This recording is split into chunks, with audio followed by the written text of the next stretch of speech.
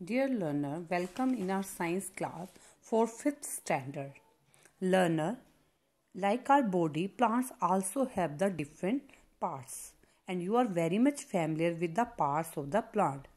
Today in this video, we will discuss about the function of different parts of the plant. Plants have mainly two systems, root system and shoot system.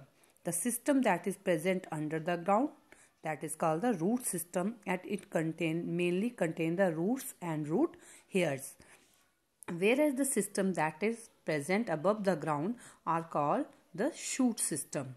The root system mainly contain the main root that are called the primary roots, and the roots which are arises from the primary roots that are called the secondary roots, and the other parts of the plant that grows above the ground that form the shoot system. These parts are stem, leaf, fruit, bud, flower.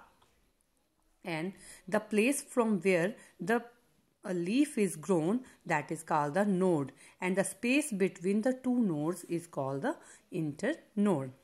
Now we will discuss about the function of these parts of the plant one by one. First of all, we will mainly discuss about the first part of the plant, that is the flower. Now here you can see flower is a most attractive part of the plant, and it is connected to the stem by a stalk which may be short or may be long. The flower is an important means of reproduction, and it is the mainly reproductive part of the plant which makes the fruit. Next part of the plant, that is the leaf. Here you can see easily leaf. Leaf is basically flat, and it have the different shapes and size. Some leaves are very big and some are very small. There is the main vein is present in the leaf, and these are the side veins that are present on the leaf. And leaves have the green color pigment which is called the chlorophyll. With the help of chlorophyll, it makes the food for the plant, and that's why the leaves are called the food factory of the plant. Now the third part of the plant, that is the stem. The height, shape, size of the plant depend upon the stem, and stem mostly carry all the parts of the plant, and it help in the transportation of water and mineral from roots to the leaf. The water and mineral that is absorbed by the roots from the soil that carry the stem to the leaves through the various tube present in the stem, and it also carry the food that is prepared by the leaf to the all other parts of the plant. And now it also keep the plant straight and upright. Next part of our plant, that is the fruit. Fruit mostly bear the seed, and I'm sure you eat yummy fruit, and the fruit contain one or more seed. Basically the pod of beans and peas are actually the fruit, and main function of fruit is to bear the seed.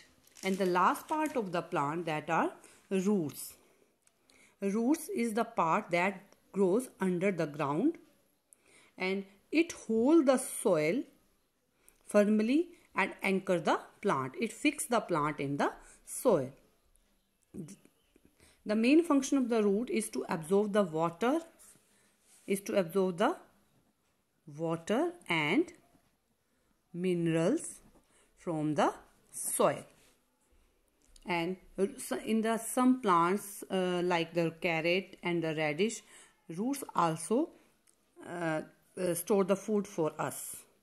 So this is all about the function of the different parts of the plant. Let's have a recap of their function. First of all, root hold the plant firmly and anchor the plant, and main function of the roots are to absorb the water and mineral from the soil. And here you note down the main function of the soil is the absorption and fixation of water and mineral, and fixation of the plant in the soil.